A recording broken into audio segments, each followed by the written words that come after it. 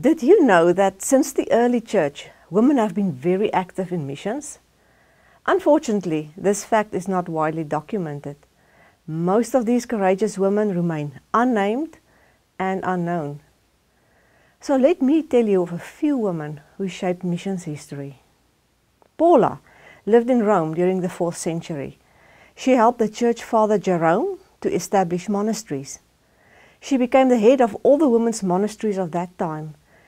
And she also initiated and helped Jerome to translate the Bible from Hebrew and Greek into Latin. Rebecca Protten was born a slave on the island of St. Thomas in the 18th century, but she was freed when she was a teenager. She later joined the Moravian missionary movement and became one of the leaders of that ministry on the same island of St. Thomas. During the 19th century, Hudson Taylor established the China Inland Mission with a radical policy. He sent small teams of unmarried women into China's interior, all on their own. These women became known as the Bible women, and they had a profound impact on the growth of the church among women, especially in China and Korea. Then there was Lilia Trotter. She and 2 other women went to Algeria as missionaries. The group soon grew to 7 workers and became known as the Algiers Mission Band.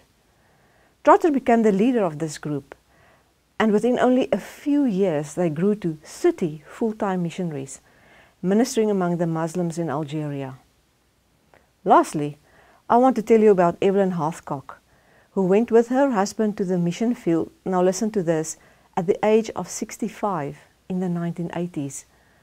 While they were living in Cambodia, many monks became followers of Jesus because of her love for them and her love for Jesus.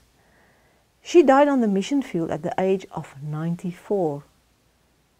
Did you know that today women outnumber men on the mission field by a ratio of at least 2 to 1? And of all single missionaries, over 80% are women? Do these women inspire you? I hope so. Why don't you do Didasco's Missions 101 course and learn more about these and other heroes of the faith? Maybe you are called to become a missionary too.